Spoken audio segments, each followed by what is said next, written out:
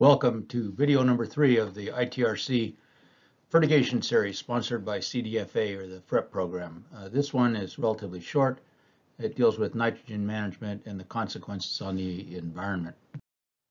As a reminder, this is one in a series of 24 or 25 videos, and we have a number of resources available for you, and this shows you the fertigation book both in English and Spanish and how to get it. And as another reminder, we have a series of videos sort of like in lab format and then these lecture formats, and then a lot of other information that you might find useful at our website. Now on to fertilizer specifics. You can see from this little pie diagram that about 66% of the California fertilizer tonnage in the year 2020 was some form of nitrogen. And remember, the P and the K are the other major nutrients. That's the P is phosphorus, the K is potassium, but nitrogen certainly dominates the scene. Now, why do we need so much nitrogen? Well, it's different from the other nutrients. Unless the soil is a peat soil with a high organic matter, there just isn't much natural nitrogen in there, especially in desert soils.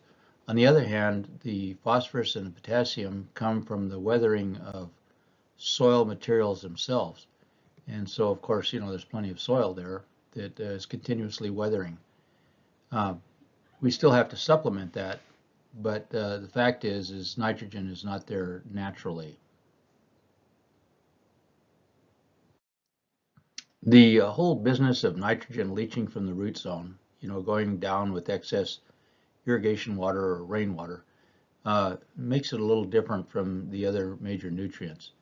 Nitrate, as you recall, is an anion. It's negatively charged, so first of all, it's not attracted like a magnet to the cation exchange capacity.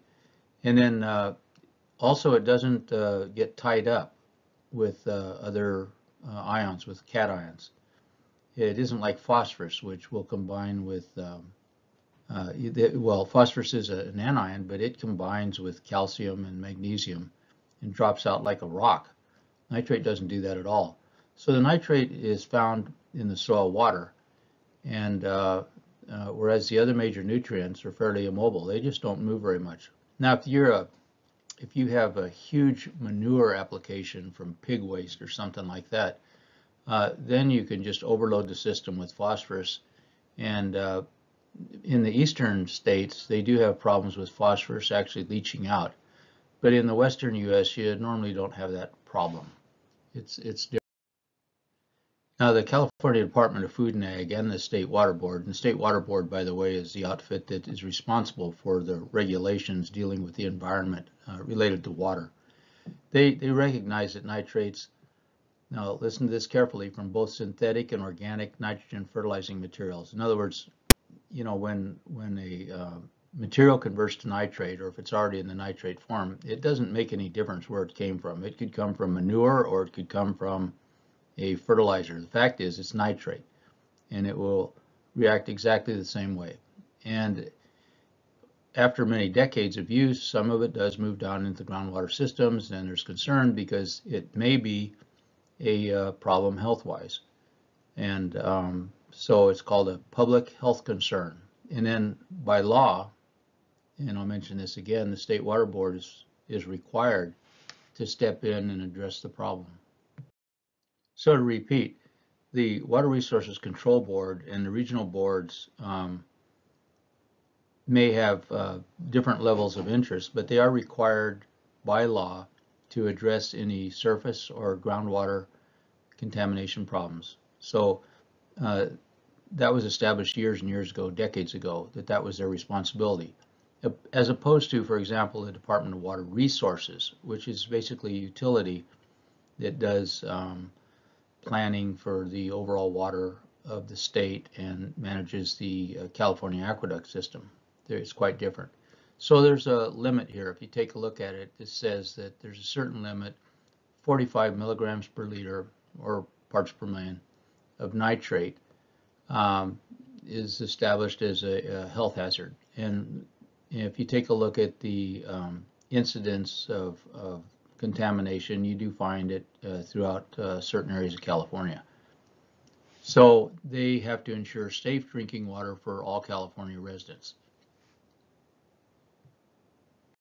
So here's the bottom line, to repeat it, and then we'll move on to other topics. But nitrates that are not removed by the harvested crop are in the soil water solution, and if water depercolates either from rainfall or irrigation, it can move down below the root zone. And then, so that's the first point. That's just a fact. Next one is that high concentrations of nitrate in the drinking water can potentially cause health problems. And it's designated specifically for infants and then for pregnant women is where the problem is especially high. But bottom line is it's really prudent to do two things here. One is you apply the nitrogen fertilizers at the right time and with the right amount, and this is one of the places where fertigation really comes in. And then the second one is, that's definitely tied to it, is the irrigation water management. And we have two concepts. One is uniformity, and the other concept is efficiency. Uniformity deals with how evenly the irrigation water is distributed to different plants throughout a field. It doesn't say that you have the right amount of water. It doesn't say if you have too much or too little. If you have a good uniformity, that just means that all the plants get the same treatment.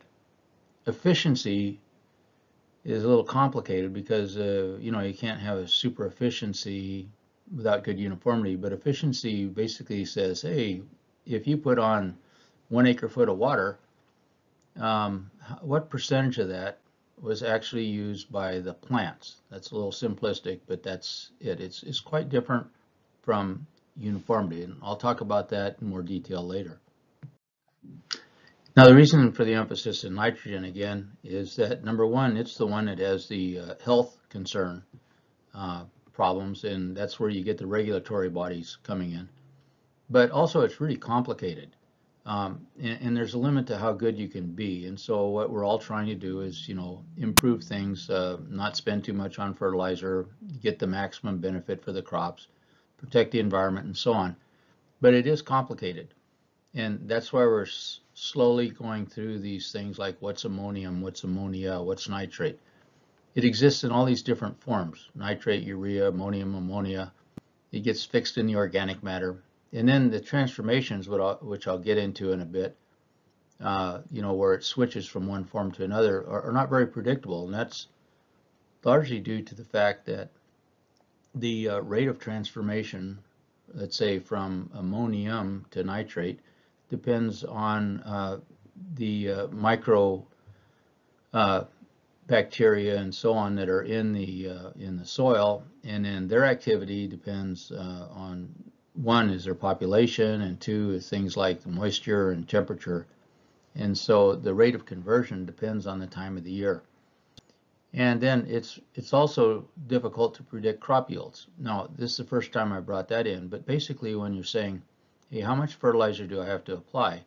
What you're trying to do is you're trying to apply the amount you need to supply the crop. Well, you have to have some idea of how much the crop needs. In other words, you need to know how many tons or bushels or bales or whatever are going to be harvested, and then you try to apply the amount that matches that. But as you all know, crop yields go up and down. So that's a little difficult. It's easy to look at it afterwards, not so easy ahead of time. And then rainfall is a tough one. If you're growing lettuce or broccoli or something like that in the winter and then it rains, on a sandy soil, well, it's kind of tough to hold that nitrate in the soil. So it's not the easiest thing in the world. So we have concepts and we have details. In other words, how specifically do you do it? These are the key concepts or factors. They're the 4 R's. That means you apply the right amount of nitrogen, fertilizer at the right time, at the right place, and in the right amount. Now, if you think about it, the right place, you can handle that if you put it into the fertigation. So at least we got that down. The right type, well, there are different types, and I'll go through that in terms of whether you want nitrates or ammonium and what type. And then at the right time, we'll also deal with that because you try to match the uptake of the plant with the availability of nitrogen.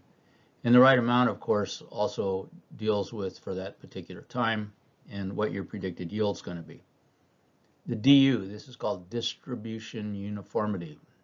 And basically it says, look, you're going to put this amount of nitrogen on.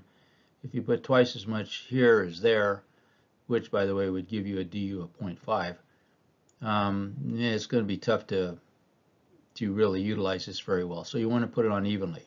So then you finally get to irrigation, and if you're applying the water through the irrigation system, you cannot put the water on evenly unless you have a good DU for your irrigation system.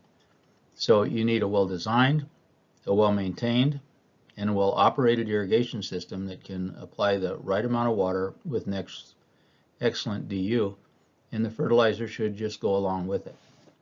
So the irrigation system is really absolutely a key here. Now, in the early days of really looking at nitrogen management and groundwater nitrate concentrations and so on, and when the boards were looking at what kind of regulations they ought to come up with, I chaired an agricultural expert panel, and we came up with this concept of A over R, or called the AR ratio. And basically it says this: without knowing all the details of why and how and when and all that, the bottom line is this: if you could apply, that's the A, the same amount of nitrogen as was removed during the harvest plus stored in the wood, if those were equal, you'd have an AR ratio of 1. Now that's impossible, of course, because now it might be possible for a season, but not over the long haul. Over the long haul, you have to look at it, but that would mean you're 100% efficient. Now take a careful look at the words here. This does not say nitrogen uptake, and that's going to make it a little complicated. It says nitrogen removed during harvest. Just kind of run those words together. In other words, how much is removed from the field?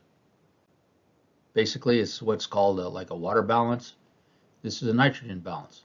It says, hey, you put this on, and then it gets removed from the field by the crop, or via the harvested crop.